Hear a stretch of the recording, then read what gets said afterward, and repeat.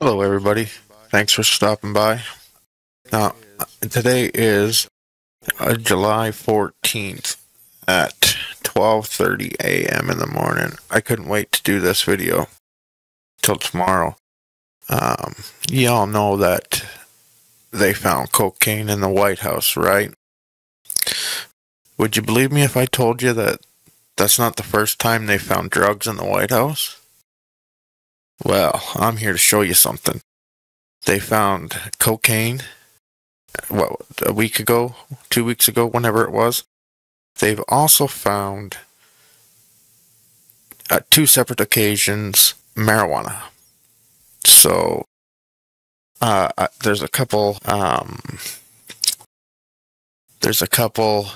videos here I want to show you in a news article, because I think we should talk about the marijuana and the cocaine and how they didn't find anybody guilty. So anyways, here's a video. This is Newsmax. It says, breaking, marijuana was also found at the White House. So let's take a listen. Says they've identified no suspects in the White House cocaine probe, if there was even one. But that's not all, Congressman. We also learned the Secret Service discovered marijuana at least 2 times last year, but they never bothered to mention it to anybody in the United States. Crazy. What's going on? Is the Secret Service now among the ranks of the FBI, the DOJ, and the IRS as just another government organization dedicated to covering up for the Bidens, sir? Of course. Well, if you're a hardworking American and you see this, you begin to think that very thing, that you can't trust the system doesn't work anymore.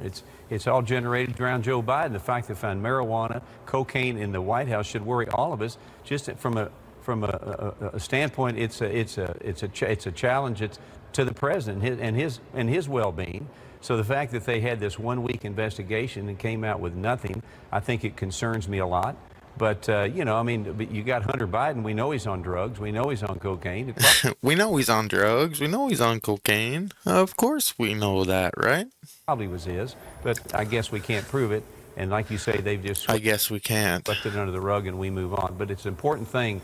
Frankly, I would think the Secret Service would want to know, because it is they're there to protect the president, and having marijuana and cocaine in the White House does not bode well for that. Well, somebody's not doing their job. Yeah, under that rug in the White House. I'm kind of afraid to look under the rug in the White House, afraid of what I might find, Congressman Roger Williams. Yeah. Sir, thank you very much.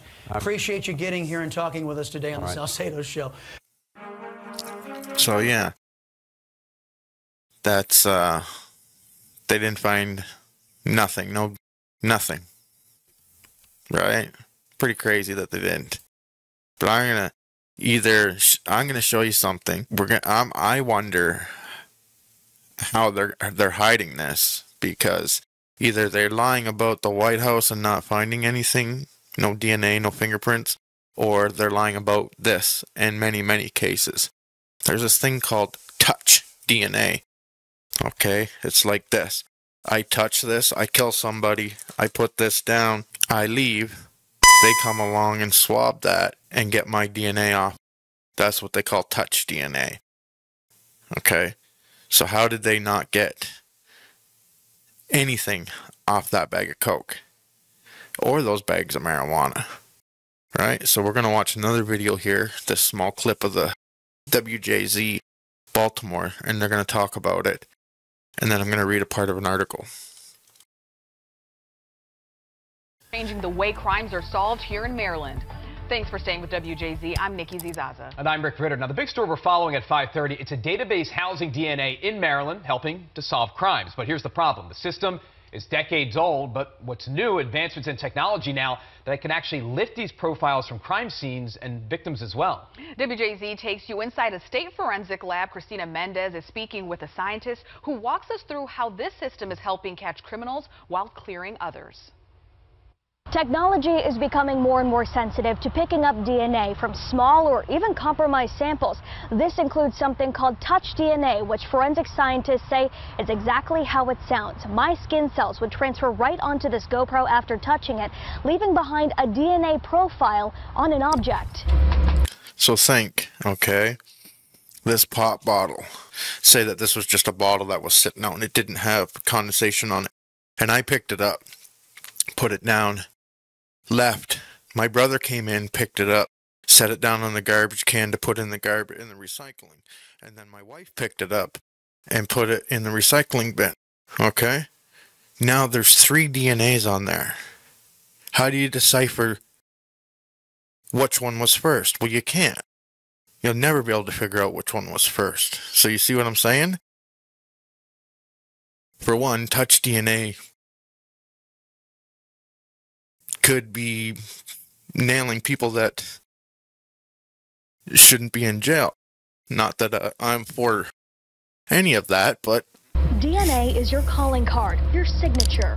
It plays a key role in solving crimes, from catching suspects to clearing others. Maryland's DNA database functions out of the State Police Forensic Sciences Division lab in Pikesville, where this month the 10,000th positive DNA match or hit was made. It took 22 years to get our first 5,000 hits, and then these last 5,000 hits have come just within 6 years. A hit happens when DNA from a victim or crime scene matches a DNA profile in a database called CODIS, a term you've probably heard thrown around on TV crime shows and movies. It stands for the Combined DNA Index System. It links crimes to individuals in the database across jurisdictions. Advancements in technology are helping to grow.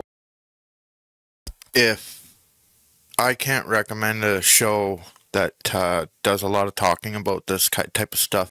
It's an older show from, I think, like 90s, late 90s maybe, something like that. It's called Forensics Files.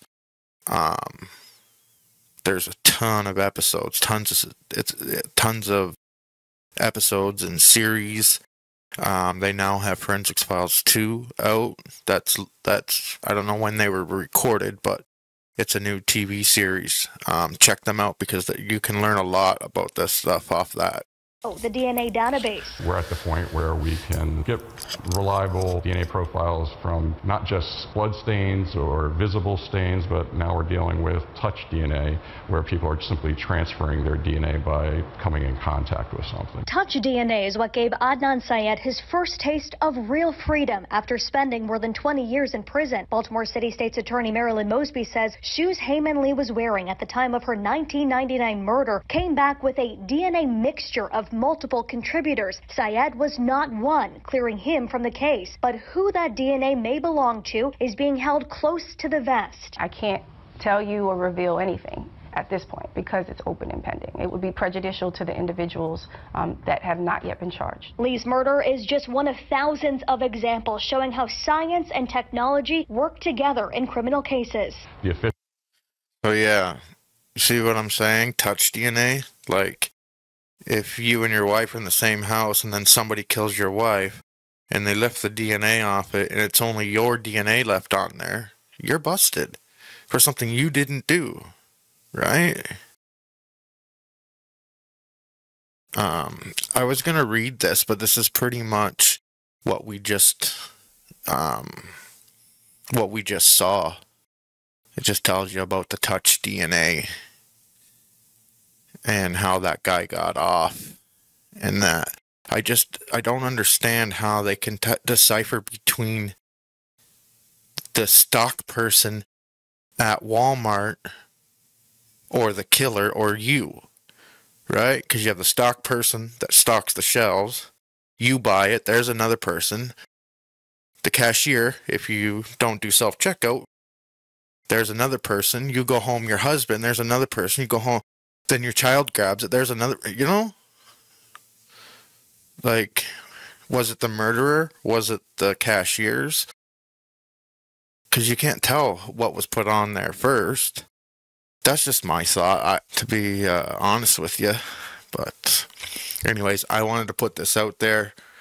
I haven't seen it, anybody else pretty much talking about it yet, so Hopefully somebody will watch this video once or twice. Take care. We'll see you guys in the next one. God bless.